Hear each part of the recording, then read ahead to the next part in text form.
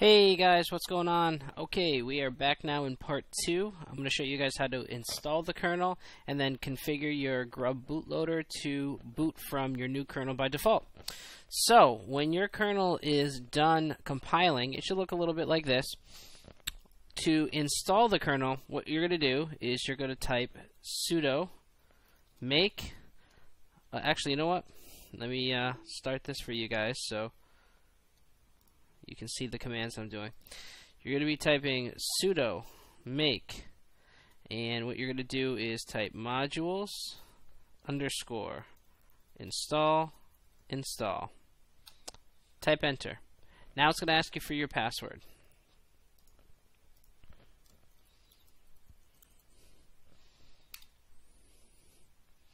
Alright, there we go. So my password was entered, and as you can see, it's installing all the drivers.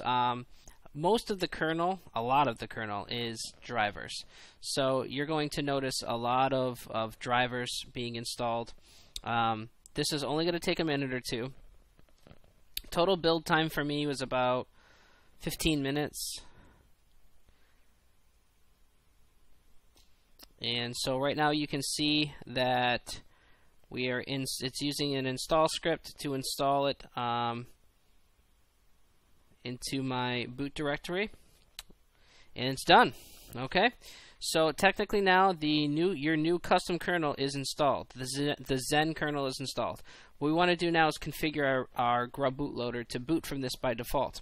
Okay, the way that we're going to do that is by typing sudo gedit boot /grub2/grub.cfg. Enter. All right. Here's your Grub bootloader file. Right at the top it says, do not edit this file. Of course I'm going to have you edit it. Right over here it says set default 1. You're going to want to change this to 0.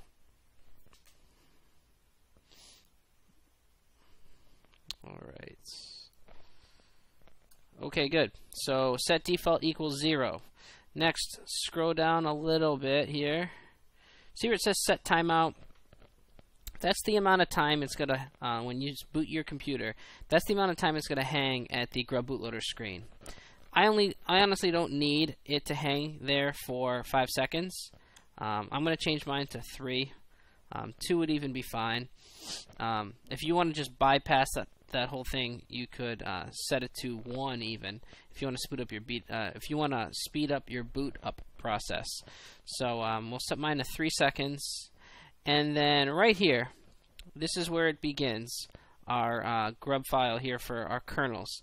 As you can see right here, this entry, this is the kernel we just configured, compiled rather, and installed. The Fedora 3.1.4 Zen. Now if you gave your kernel a custom name, that name will be here.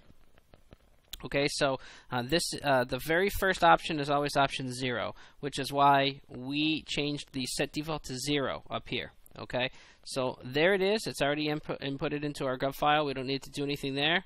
All you're going to do now is hit save. Okay, and you're done.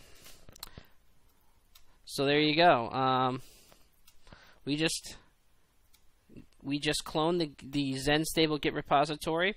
We configured the Zen kernel for our specific hardware. We compiled it, and then we installed it. You also edited your Grub bootloader file so that it will automatically now boot from your custom kernel. Now, a couple of words of caution. Always should keep more than one kernel installed in your system. Okay, so in case the kernel you compiled, something goes wrong with it, you can always boot off of another kernel if need be. So at least keep one other solid, stable kernel on your system at all times. Just a word of caution. Take it from somebody who's removed more kernels than they should have and ended up with a messed up kernel and had to do a whole lot of work to get it fixed. So again, make sure that you keep more than one kernel on your system at all times. Hopefully you found this tutorial helpful. This again was configuring, compiling, and installing the Zen kernel onto your Fedora 16 setup. if you look again in the description below, you'll see all my social media contacts. Follow me on Twitter. I'd like to receive a lot of feedback from my videos on Twitter. If you guys like a video, feel free to, tweet me and let me know that you enjoyed something. If you have an idea for a video, or if you want to see me cover a topic, I can't promise because I do get a lot of requests, but I can't promise I'll cover all of them. But by all means, tweet me something. One of my videos that I did recently, how to install a Fedora font. I'm sorry, Ubuntu font in Fedora was a topic somebody sent me. So be sure to send me any suggestions. Do it on Twitter. Make sure to send me a personal message here on YouTube. Use the comment section below if you have any problems. There's a lot of Linux users on YouTube that are familiar with compiling kernels and know their way around Linux systems. If you have a question, if I don't have the time to answer it, or may not be around at the time that you need an answer, someone may be able to do that for you. Take advantage of the comment section. Leave a comment if you have a question. Either myself or somebody else, I'm sure, may jump in and try to give you a hand. So again, guys, hopefully you found this tutorial helpful.